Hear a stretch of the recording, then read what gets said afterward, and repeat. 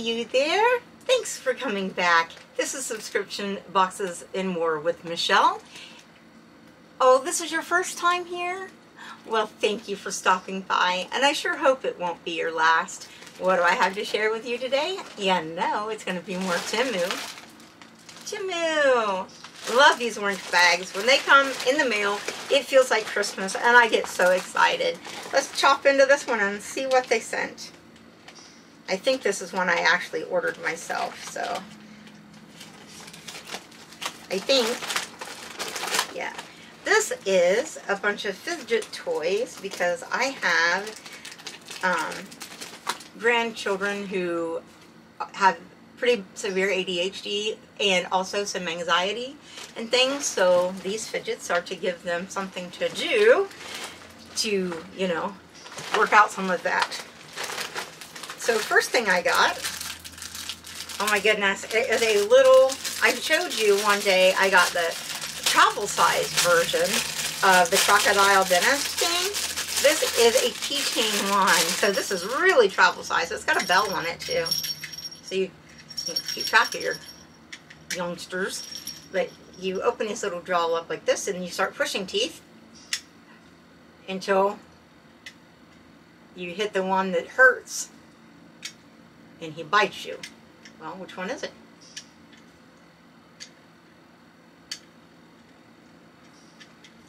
Well, I pushed them all.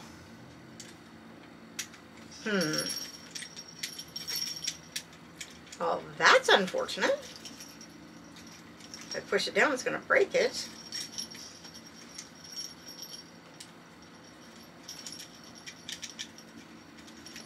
Guys, it doesn't work. That's not a very good fidget.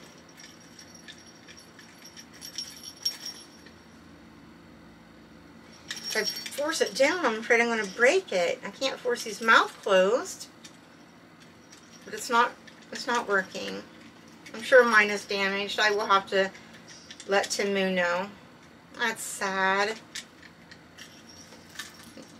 Got a little cute bell and a keychain and a clippy, and you could, yeah. Oh, that's sad. Well, guys, it looks to be in great condition. It doesn't look like it's damaged, but it is damaged. It does not work. I don't want to tell you not to buy it because I'm sure that it is mine, and not like all of them. I'm sure mine got damaged in shipping. I put it back together, but I can't force it closed. It makes the jaw pop. I cannot, nothing is working. Well, that makes me sad. The first thing out of the package and it's not even working.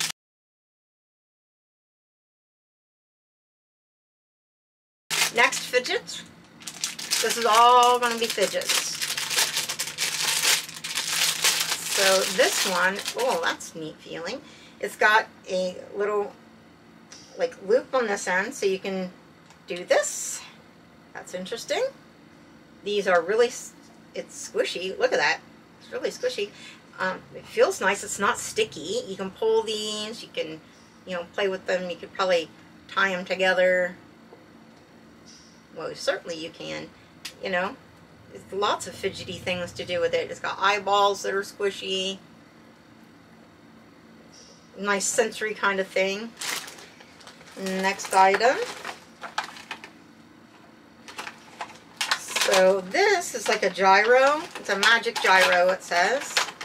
Now, don't expect me to be good at this, but get it on here correctly.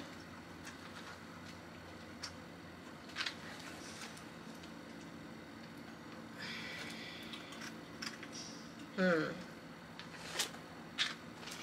think they have it on wrong.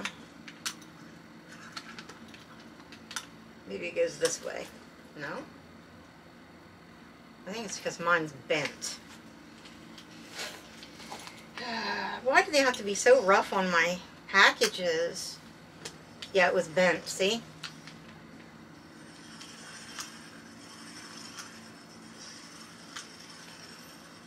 I just had to unbend it just a little bit.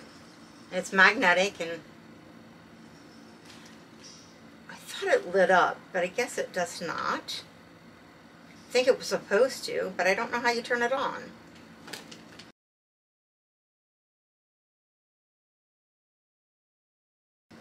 I thought just... Anyways, it's neat though. It doesn't have to light up to be neat. Oh, it did light up! You gotta get it going to get it to light up. It lit up for a second, I promise it did.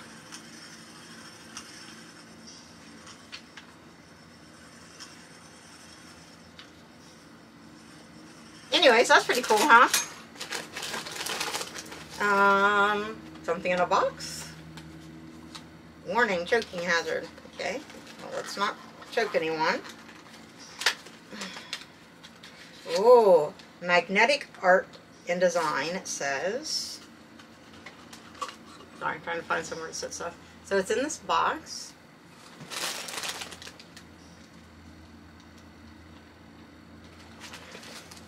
Get it out of the packaging.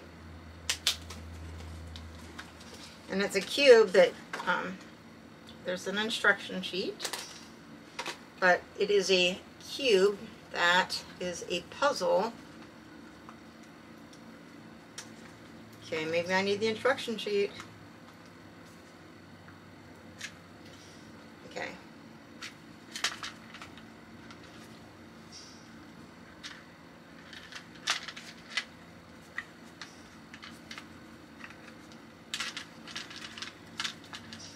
So you turn it, oh look at that, that's neat, huh? So you just move it around different ways and try to get the faces back together. Let me bring it closer so you can see the faces. There's one. You know kids are going to like these. I think they're really anime-like. What do I know about anime, right? Not a whole lot. So, anyways, it's kind of hard to get it started, but once you get it,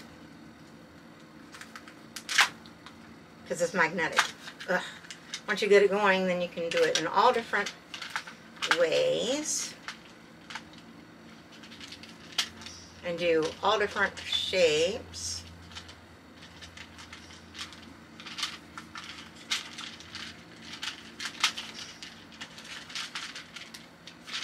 So that's really kind of neat. I know that my grandkids are going to like this.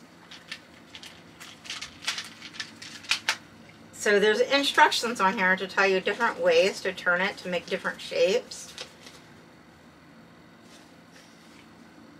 So I will keep that with it so they can figure that all out. But I mean, I think just playing with it and coming up with your own shapes would be the way to go.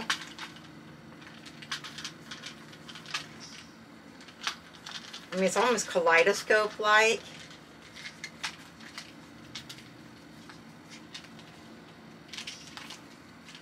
See if I can get it to go back into the shape of the faces.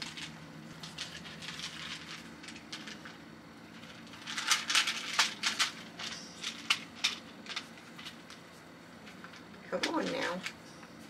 Oh, look, it's look at that. Like a triangle type thing. That's neat. The magnets make it stick, and I'm afraid I'm going to break it, so I'm like, afraid, you know. Trying to go back in the square. I did it once. So this will keep them entertained because it's hard to, once you get it going, you've got to figure out how to twist it and turn it to go back into the original square. Almost. See? It's like a chair. Sit a Barbie on it. See, seriously, it's like a chair. Back into the square with the faces. Neat! Alright, next, oops, wrong bag. Next we have a dinosaur. Let's take this little paper off of it so we can see the whole thing. So you can twist and turn things, but it is one of those Oh my goodness, and his neck lights up.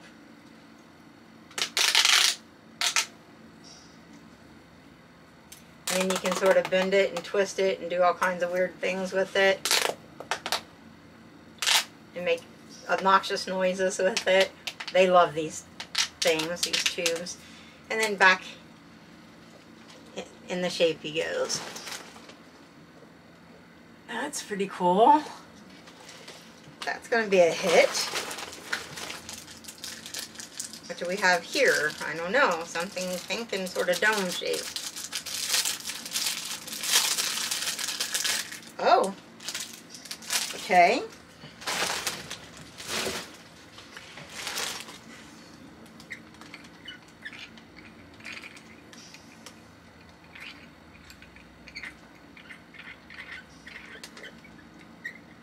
But I think this also can come apart. I think. Well, I'm not going to take it apart in case I break it. But, you know, it twists and turns and goes all different directions. And it's a neat sensory type thing. Feels neat. It's kind of like a gyro kind of thing. Okay. That'll keep them entertained for about 2 seconds. No, really, it will longer than that. They have a lot of fidgets, but anytime I can find different ones, I like to buy them for them. Here's something. This is like a whack-a-mole game. Hopefully it works, because the other game didn't work.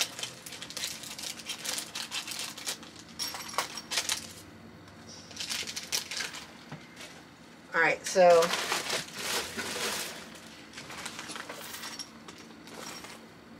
I don't know how it works. Oh, you just push these, and the one that pops up is the one you have to push down, because it's like whack-a-mole. See how it pops up?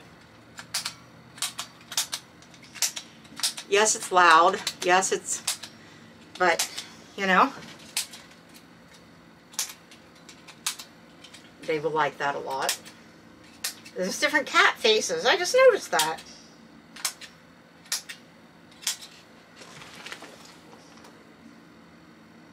Okay, that's good. Where'd the bag go? It fell over. Next item. Let's hope it works. Scissors, don't get lost. Another keychain toy. This is a slot machine. You're seeing it before I am. It's got a bell on it. It's got the little arm.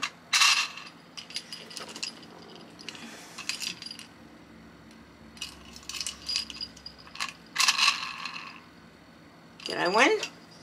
I got a cherry, a watermelon, and a bar. Is that good for anything? 7 bar. I don't know.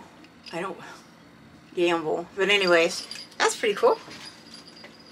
That'll entertain them for a minute. One of those fidget spinners. This one looks like a sucker.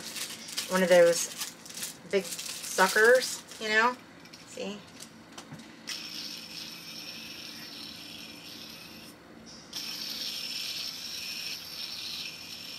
They love fidget spinners. But this one looks like candy, like that. It's on both sides. They have a lot of really neat fidgets. This is a cat, I guess. It's another one of those ones that are like a sensory kind of squishy thing that you can squeeze, and it's got a bell or something in it. You can pull its tail. Don't pull it too hard to get it pulled off. You can pull its ears.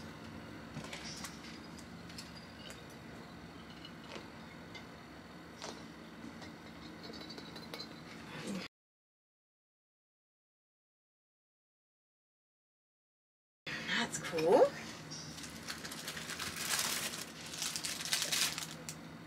Try not to sneeze. Another fidgety thing. How does this work? Alright, so, wow. It's a delicate little thing of wires and beads, see? But you wow. You like move it around different ways.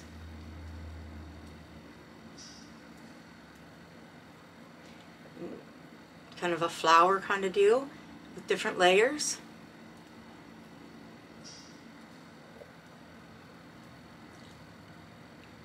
Neat. I'm sure you can do all kinds of things. The kids will do different things. I'm sure, you know, configurations, but that's neat. We have, I don't know, something in this box. Can spinner cube. People will probably say I have it too far away, but I'm trying to put it where you can see it. It's got a strap that I have to attach. Kind of looks like a can. Alright, let me attach the strap before I lose the strap. Maybe I can't. Why do these things have to be so hard to put the little wrist straps on? Alright, we won't put this on yet. I guess I'm having trouble.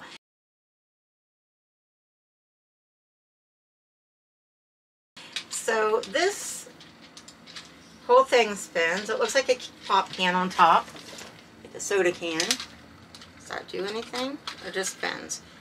It just spins.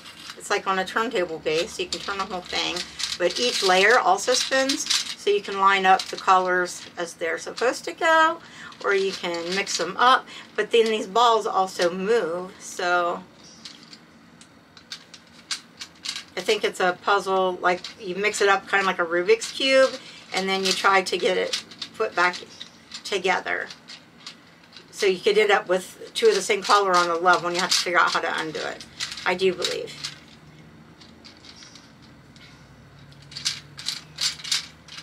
Interesting. They will probably enjoy that.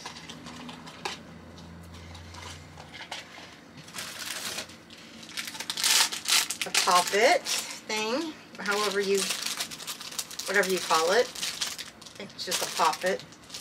You guys probably know more than I do, but it's got these, it's like an octopus, but it's got these pop-it things you push in and then pop back out.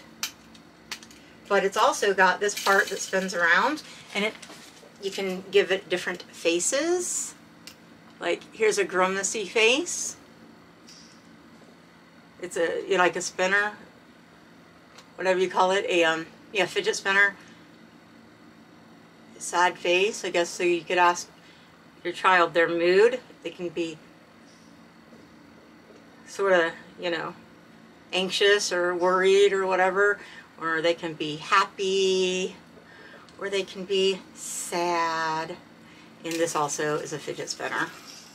So that's got a lot of different things you can do. I like that one.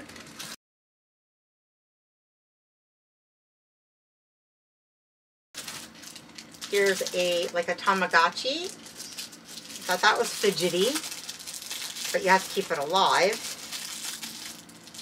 Got an instruction sheet, and then got the little pull thing to pull out to turn it on, and it's a bunny. And then you do things like feed it and play with it and all of that, and you probably know what a Tamagotchi does, right? I don't know. Decide, time, 12 minutes, select. Oh, so you have to set the time, and I'm not going to do all that right now, but it's a Tamagotchi thing. I divide this up between the 7 grandkids. They all could use a little stuff to fidget, right? Here's a game that has like the ball that you have to get around the maze.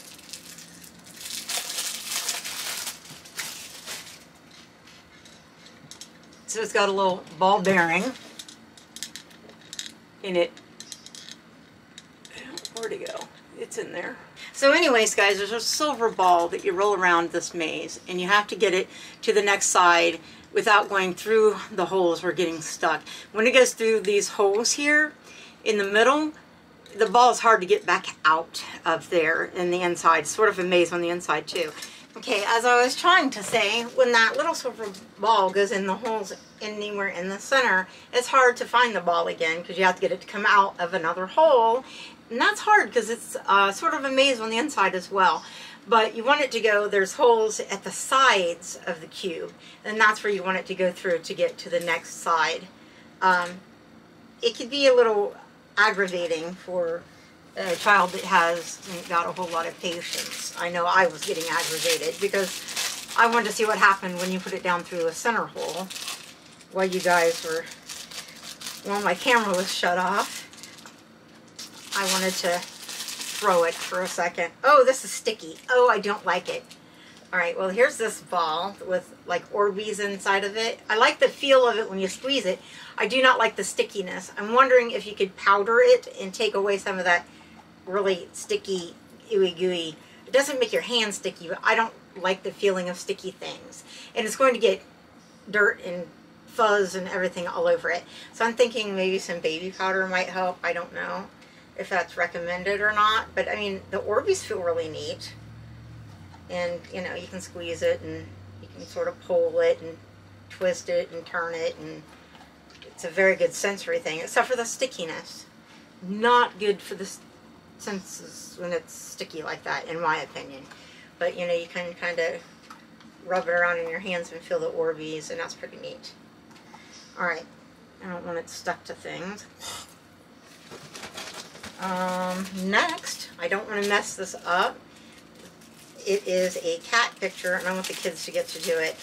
I used to have it with numbers, and you had to mess the puzzle up and then try to get it back together. It's got little squares. This piece comes out, and that is the hole that you can move it around. There's like one more hole than there is pieces, and you, let me see, I can take that out and move one piece.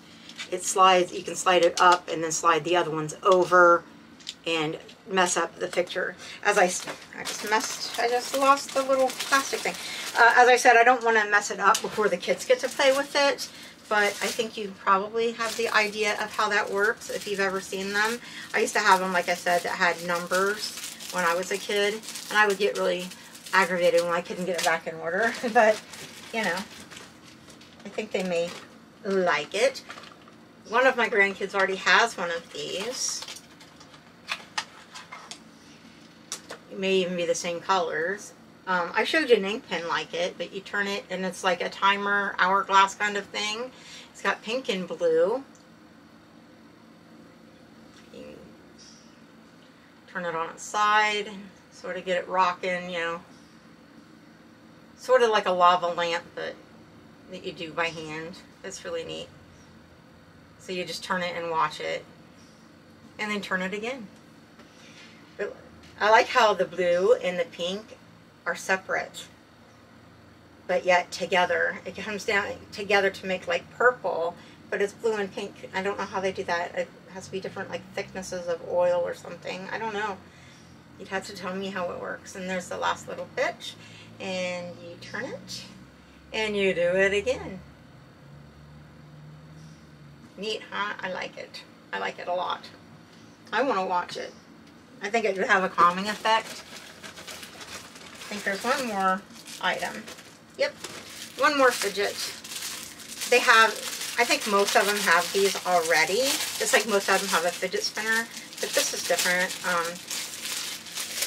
My grandson wants things that are blue, and the ones they have are like all different rainbowy colors, but this one's blue and white, so I thought he would like this one.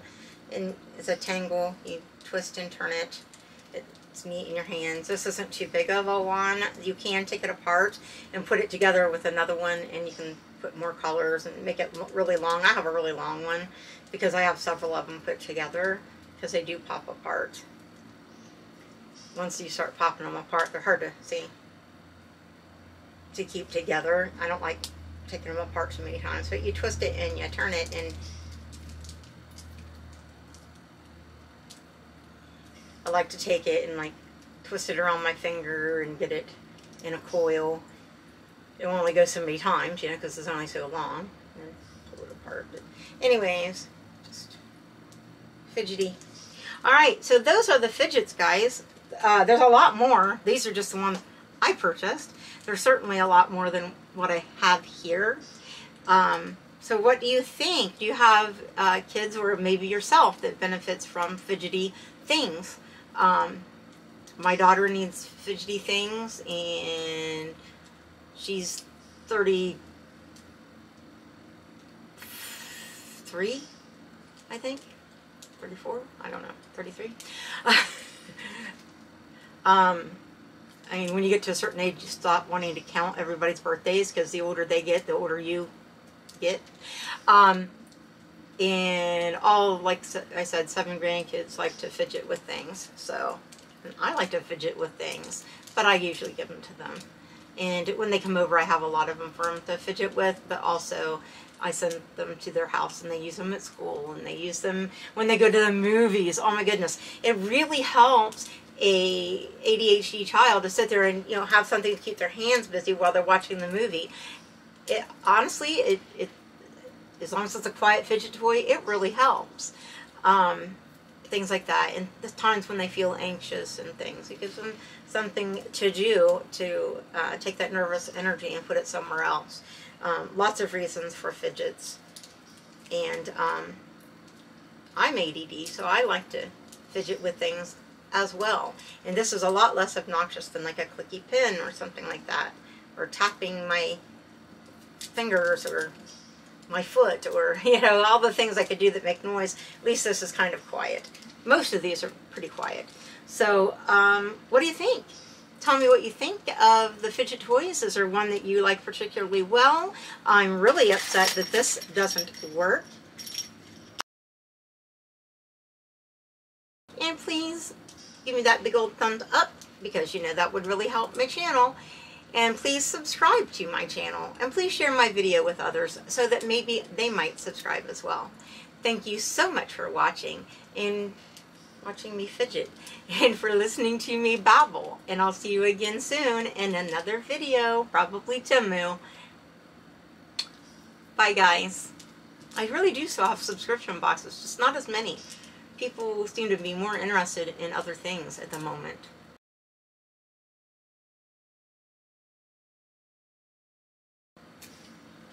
And I kind of am too, because I really like Temu.